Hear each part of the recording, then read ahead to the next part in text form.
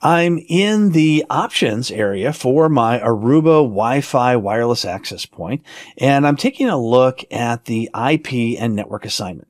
So here we can see that it's set automatically to same as the local network. So what's going to happen is any devices that connect to these wireless access points in my list in this network are going to have their devices have IP addresses on the same subnet as my wireless access point itself.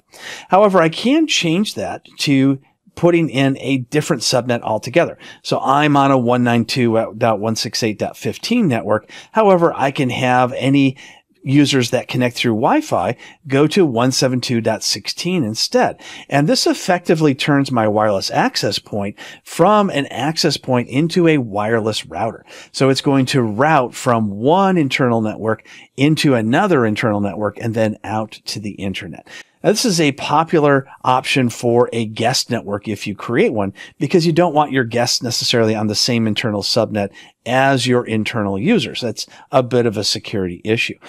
But you can also do this with internal wireless users instead of just doing it with the guest users, in case adding in network address translation using a separate wireless network is important to your security.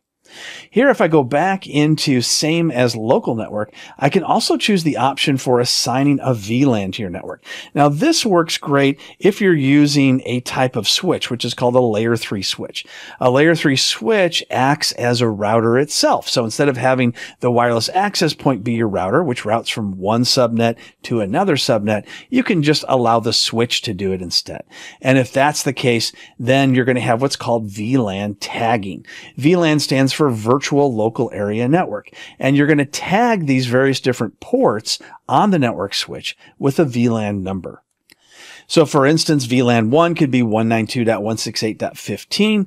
VLAN 2 could be 192.168.16 or any other subnet. Some organizations prefer to have their network switch do their subnetting and routing instead of using the wireless access point because they may have other devices that they also need to route, and it's easier to manage that way. Having these options allows you to decide whether to assign your Wi-Fi users to the same network or to a different one.